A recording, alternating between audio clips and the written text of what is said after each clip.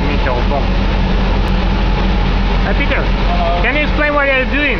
I'm launching a weather balloon to measure the temperature, humidity and pressure through the atmosphere, and it gives us an estimate of the cloud base height and cloud thickness also from the humidity measurements.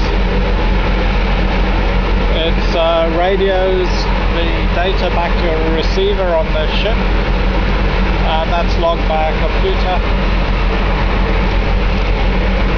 And it reaches a height of about 23 kilometers. So it's well into the stratosphere, about twice the height that commercial airlines fly. So, thanks God that there is no commercial airlines here. Well, even when the sky is filled with commercial airlines, the actual volume that the planes occupy is very small, and the chance of a collision is very, very slight.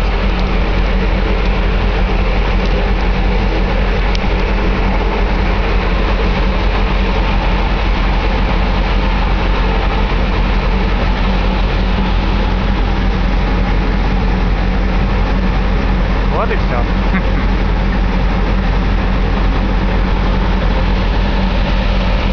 So now you will receive the data from it, yep? Yeah. Okay, great. Receiver, and this is the data. That's the number of seconds since launch, pressure, temperature and relative humidity. Oh, okay. So you recorded. It's processed by the receiver and then put out as an ASCII string to a computer. Mm-hmm.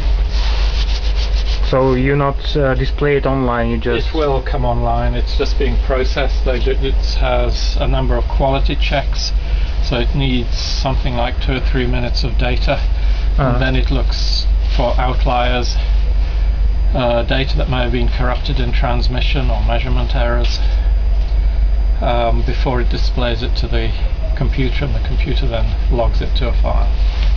Okay. So the interesting bits are over. Okay. So thank you, Peter. You're welcome.